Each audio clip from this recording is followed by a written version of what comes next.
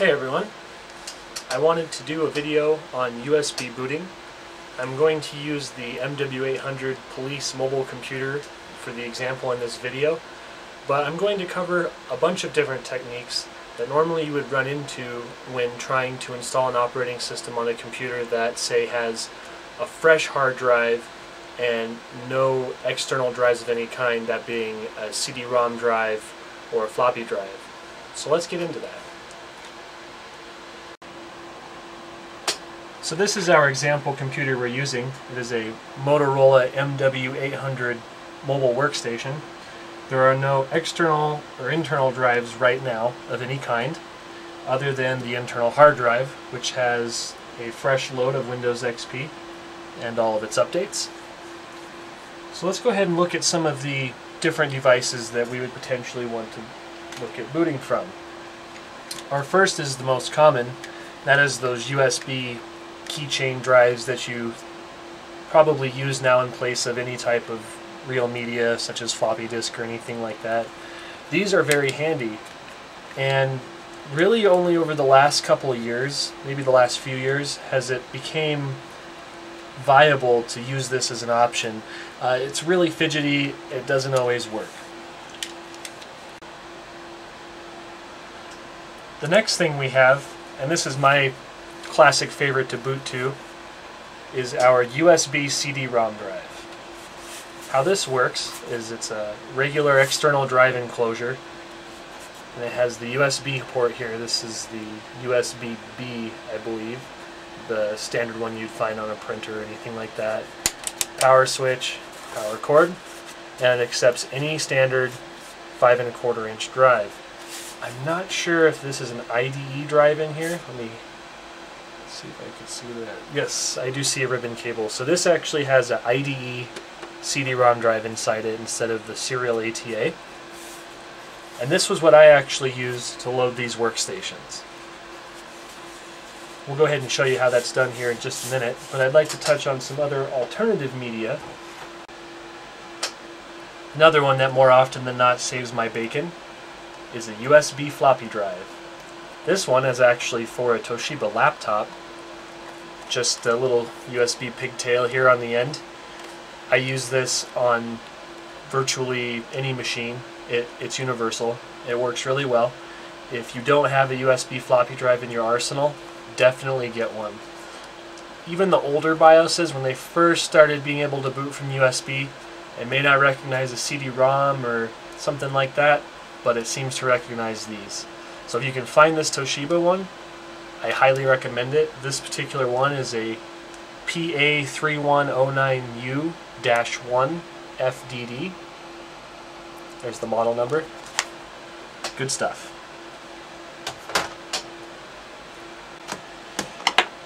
Now this is kind of a strange one. Some of you may recognize these. This is a backpack CD-ROM drive. This is the Backpack Bantam. This was one of the last models of the backpack CD-ROM drive made by Micro Solutions. And what this is a parallel port CD-ROM drive. That's right, that old printer port before there was USB really. And this particular one comes with a PC card, PCMCIA card. So you can actually plug this into a laptop in DOS and use the driver's disk to load the MSCDEX drivers, the standard CD-ROM drivers, after loading the appropriate PC card driver, and it appears as any other CD-ROM drive would. These also work great in Windows 9X, Windows 2000. It just plugs right in and it recognizes it. And it works great. I've used this a lot. I used to use this a lot back in the day. I had a Dell Latitude XPI laptop, like a Pentium 133, no internal CD-ROM drive, and this was what we had. Now that we've reviewed some of the options that we can boot from, let's go ahead and check out what the BIOS itself looks like. So what I'm going to do is go ahead and shut this down.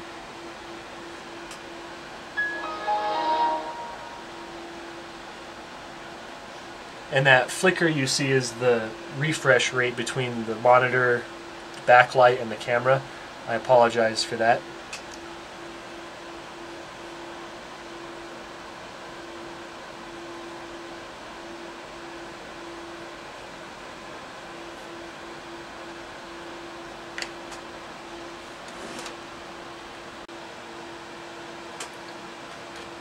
Okay, so I got into our BIOS. It took a second because the keyboard was actually unplugged as it turned out. And you can see our various boot options here in the boot priority order that they're in, with our hard drive detected as that 40 gig Toshiba being the very last on the list. So we have our USB CD-ROM, USB FDC would be floppy disk controller, USB keychain, so those thumb drives that I showed you earlier. The LS120 is actually a super disk drive. If you're not familiar with that, it's a floppy disk that holds 120 megabytes. I actually have one right here. This is what it looks like. Pretty interesting. And then our USB hard drive, old but favorite. And then we have apparently a secondary IDE channel and then IDE channel 0. Now there's no secondary IDE header in this computer, so I'm not sure why that would be there. And then as you can see down here, we have our network card, so you can do the PXE boot environment if you decided to. Okay, so I've went ahead and hooked up our USB CD-ROM drive. I put a Windows 98 boot CD in the drive, so that way something different, show that it's different. So let's go ahead and power up our computer and take a look in the BIOS.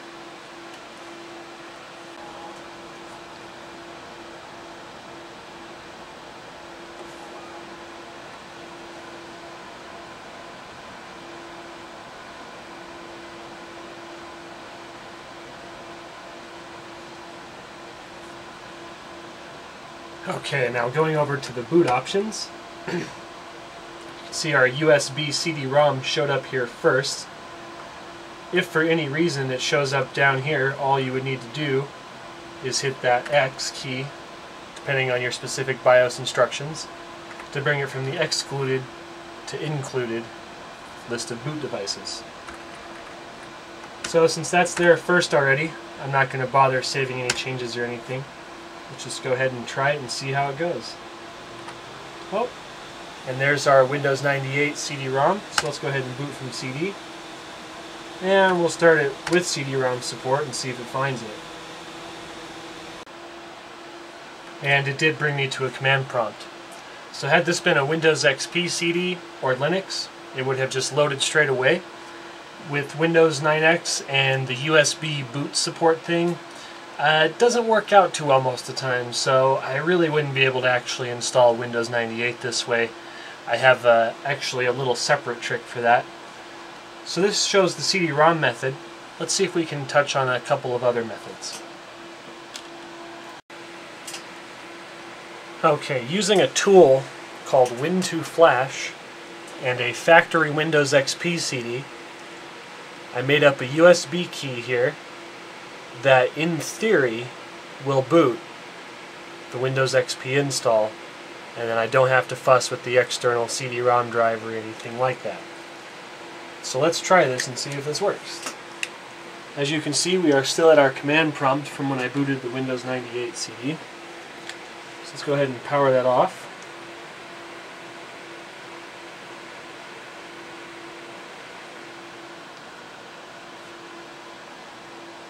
And then what I'm going to do is unplug the USB CD-ROM.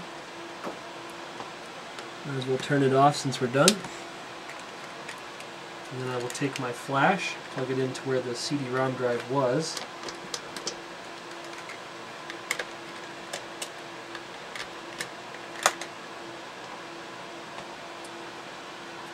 And now let's power back on into the BIOS and see what we got.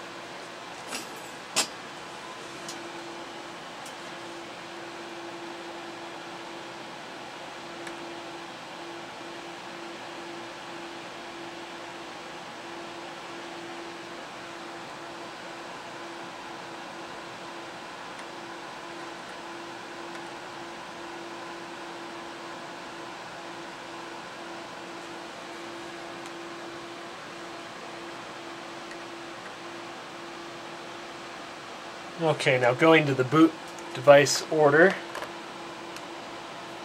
you can see that our USB SanDisk U3 Cruiser Micro shows up ahead of our IDE internal drive.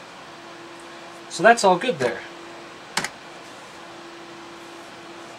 Let's try it and see what happens.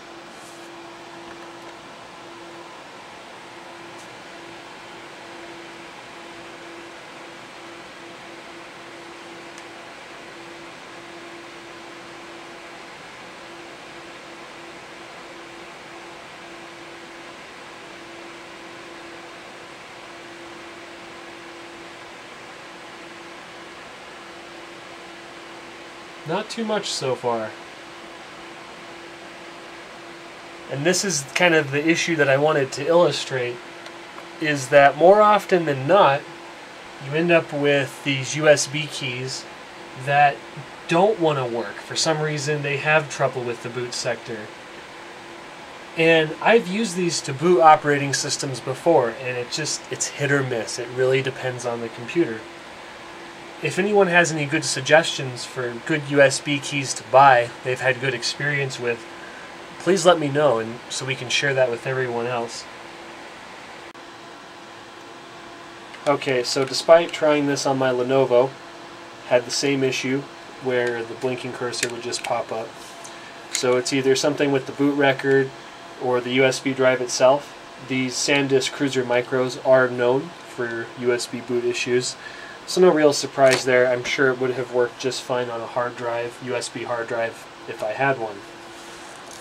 So I hope that covers some of the general things that you would encounter when trying to boot from USB or considering when booting from USB. Just like I said earlier, I'm definitely looking for some input on good USB flash drives that people can pick up.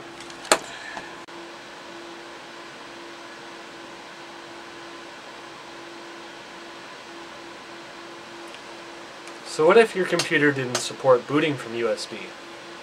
What if you didn't have any USB ports at all? Well, I have an example of this sitting here in my shop. This is a Dell Latitude C400 late Pentium 3 model ultra-portable laptop. And as you can see, there's no external drives. But I do have a USB port hanging out right here, which it does not support booting from. Now this normally has a base or a docking station that has a laptop CD-ROM drive in it, and that's actually what's used for loading the operating system. So how did I get my operating system on here? Well, I take the drive, pull it out of here, and then I stuff it in either another laptop or what I usually use is a desktop machine, where I have a USB to 2.5-inch IDE adapter or a 2.5-inch to 3.5-inch IDE adapter, so I can use the drive as if it were native on that local machine. And then I will format the drive, and usually I will format it FAT32 using a bootable Windows 98 CD. And the reason why I do that is because I also copy just the install files from the i386 folder. I just drag that whole folder into the root folder of that hard drive. So after it's bootable and those files are copied, I put that drive back in this computer, and then it boots to a Windows 98 DOS prompt. And then I do CD space i386, hit enter, and then I believe it's WinNT for the actual to run the setup. It's not set up like it was on the Windows 9X series. So this particular machine, I did have that issue, and I decided not to use Windows XP.